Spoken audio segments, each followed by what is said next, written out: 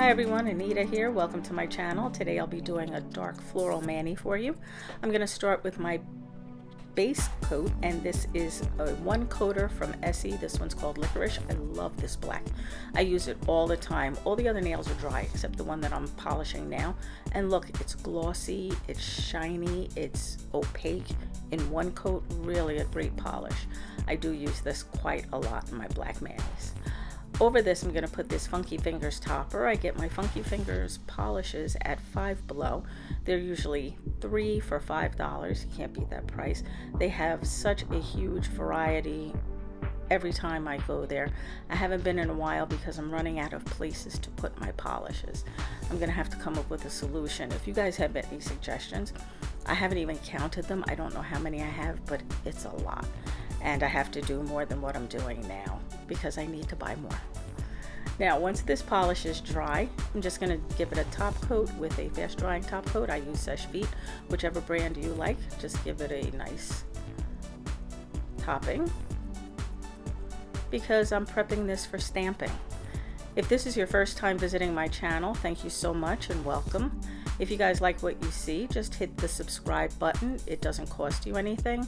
And if you click the bell icon, you'll be notified every time I upload a video, and that's once a week. Now I'm going to be using different images from this beautiful Flower Power plate, and this is from MoYou London. I will have all of the products in the description box as usual for you guys if you want to check that out. And what I'll do here is just remove some of the design just to make it a little cleaner. And you see the polish is dry fast. It's hot in the room here, and these are clear jelly stamper, and they dry pretty quickly anyway. So I'm just going to put a coat of Orly Bonder on my nail, and this is just going to make it tacky so that my stamping comes out flawlessly. So I'm going to move on to the center nail here, and I'm just going to take parts of this flower. I could have put liquid latex on, but the over stamping was like just such a little bit that it's really pretty easy just to clean up with a cleanup brush. So by the time I got the latex on, I could have just stamped it and cleaned it up. These plates are really, really well etched. You get beautiful detail from MoYou London plates. I love them. Now for this one, you're going to see that once I have it stamped on, there's just a little bit missing at the very tip of the nail, and I'll be filling that in later with a liner brush and some nail polish. For this one, I'm just going to change it up a little bit. This mani, if you guys want to see the original, is actually the header for my homepage here on YouTube.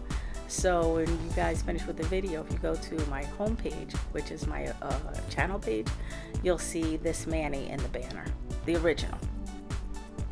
I might keep it up for maybe another week, and then I think I'll change it to this one because I really love the way this one came out. So here I am. I'm just going to fill in the bottom like I told you earlier. I was using stamping polish originally, and it dried so fast that I just went in and got another white. This one is a Funky Fingers as well. This one stamps too, by the way. And I'm just going to fill in the design at the bottom a little bit.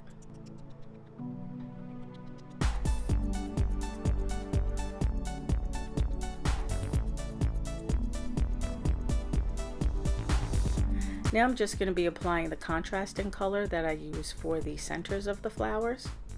So you're just going to remove the excess around the center as best you can without taking off too much. I think I had to do each one of these 2, maybe 3 times to not remove too much polish because it does dry pretty quickly. So I found that the quicker you can get the polish off after you pick it up, the better result you'll get, because it dries pretty quickly.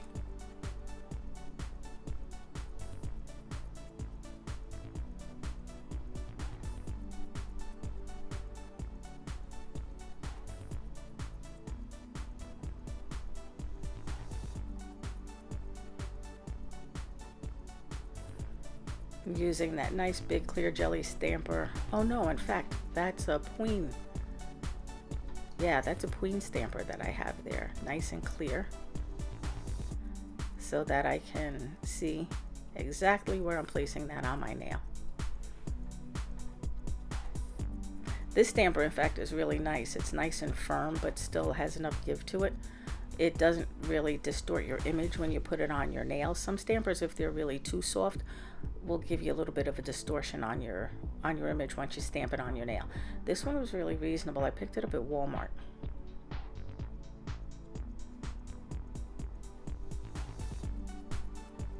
So, you know, some of you guys who are just getting into nail art, check out Walmart. They have plates and they have stampers. So it is something just to kind of get you started if you're not sure. Be patient with yourself and practice, practice.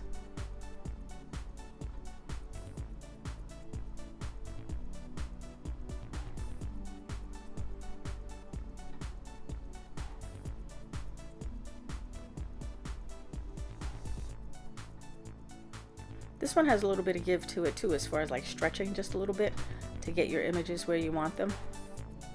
That's this one done. What I'm going to do now is just put on a no smear top coat before I put on my glossy top coat, which is my Seche Vite again. You guys use whichever brand of no smear you like best. And that's this one done. I hope you guys enjoyed the video. Give it a thumbs up if you did. Please leave me a comment. I love to read them. I hope you guys had a great weekend. Enjoy your week to come. Thanks so much for watching, and I'll see you next time.